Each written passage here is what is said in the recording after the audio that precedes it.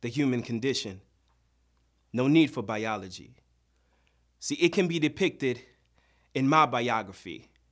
Corrupt, cognitive psychology, the bane of my existence stirs up the evil inside of me. The fear of God prevented me to enter not the front, considered sodomy a warped thought, a product of addiction to pornography. I felt trapped. Everyone else see it as freedom. Depraved sociology, demonic ideology. Look, walk away from my footsteps and please do not follow me. The flood of Genesis occurred because it was only one Noah, and it seems to be a lot of me. Although I was spared from the wrath of Sodom and Gomorrah, you can see Lot in me. I should have yielded to God's standards of purity, but my flesh was blocking me. You, don't give it a thought. Do you copy me? Oh, this human condition is crazy, causing kamikaze, contradicting its creator's conceptualized craft. It does this by foregoing fruitful functions, frankly, flipping up its faculties by following fallacies.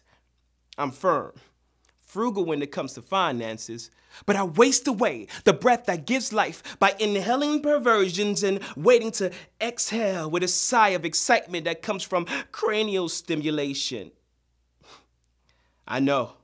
It sounds repulsive, but I listen to recordings of raunchy rappers rave of such reward, not realizing that they're not just getting ahead, but that their sinful nature is leading them to defeat.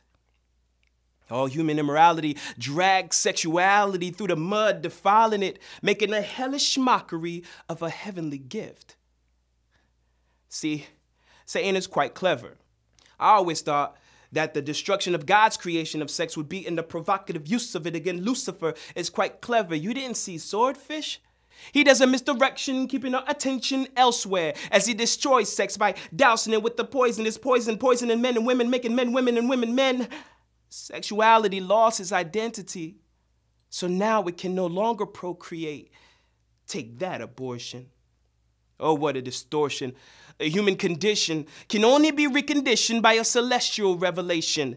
Not to mention the blood-stained capital S sacrifice that became the capital S absolution. Yes, our capital S Savior that made a way for reconciliation through redemption. So let the redeemed of the Lord say so. So others can believe and see, bro, like we see. So don't live so. Let the sun's light in like photosynthesis so we can grow and bear fruit so others can eat and ingest the seed of the word of God like a prescription medication so we can finally put to remission this cancerous human condition.